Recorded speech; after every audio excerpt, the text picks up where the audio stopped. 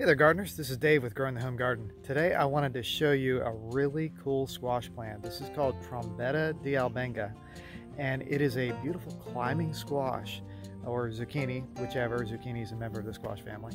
And it gets humongous, okay? This thing grows all over the place, and it really is a nice, delicious squash for cooking.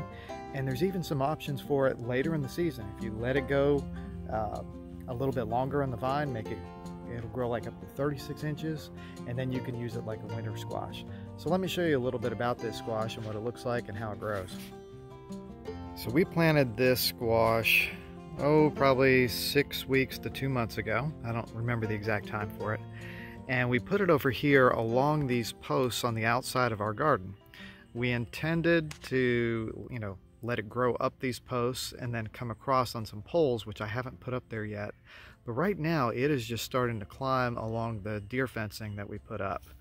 So you can see it just is growing everywhere. It's got these tendrils that grasp onto things and let it hold on real tight. I actually need to come in and secure this a little bit better because these staples I had in here have actually pulled off.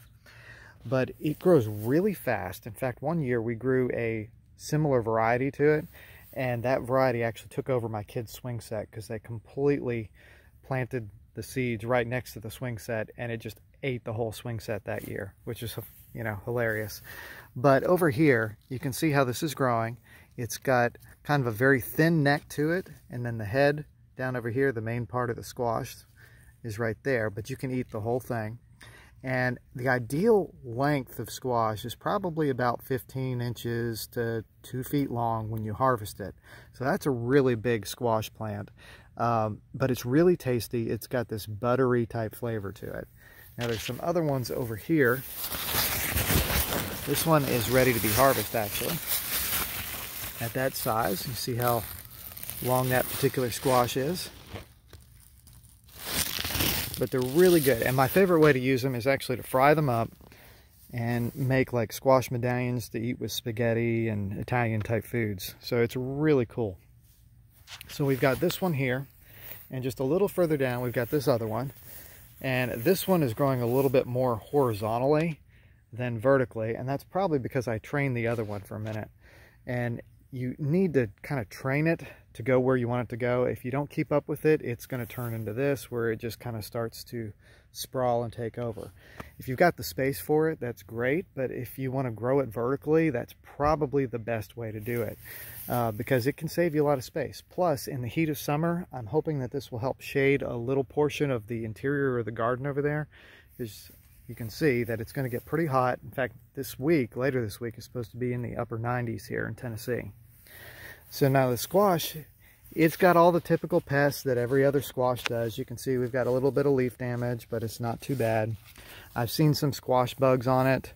It can be affected by the borer, but I think with the amount of growth that it has and how fast it does and how it roots when it touches the ground, it can actually withstand some of that borer damage just because you can root in other places.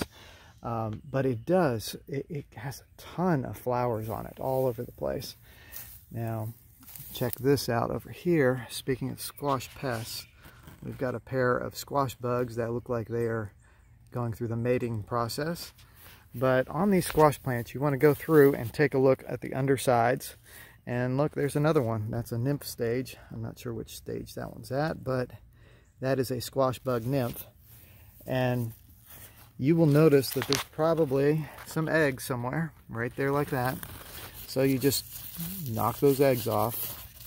Just scrape them off with your fingers. And in fact, there's a little nymph there. I think that I just squished one with my thumb. But it's a really cool plant. This is Trombetta di Albenga. And you can find it in some various places, but it is an heirloom. In the wintertime, I would recommend you starting to save some seeds, probably several weeks before your frost date. Stop harvesting and let them grow out so you can get really good seed production out of it. And then you can use the flesh of those that you let grow out as a winter squash. And then over the winter time, enjoy that. It tastes similar to, say, a butternut squash would. But it's a really cool squash plant.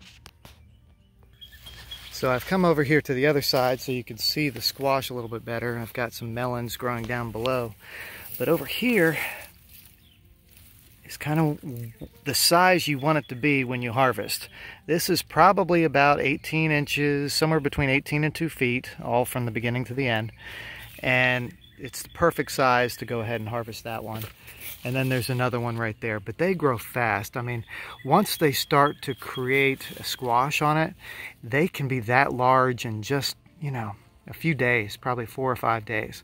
So it will produce a lot if it's in a nice happy spot. And this one looks very happy. So Trombetta di Albenga is a great squash to add to your garden if you've got the room for it. If you have a smaller garden, I probably wouldn't recommend it unless you can come up with some sort of a trellising system that's going to support the whole plant, because it can get really, really large if it's nice and happy. These are pretty happy. I expect them to grow probably twice as large as what you're seeing right here within the next month or two. So definitely, I love it. But it's got to have the right place, like a number of plants do. If you've got the wrong spot for it, don't have the right conditions for it, pick something smaller, something more of a container. If you've got like a back porch that you're growing it on, definitely wouldn't put it there. If you've got, you know, a large garden, you've got room. So go on and give it a shot. But I'm Dave with Growing the Home Garden. I really appreciate you watching this video. Please give me a like and a subscribe if you enjoyed this and want to see some more garden stuff. But thanks again for watching.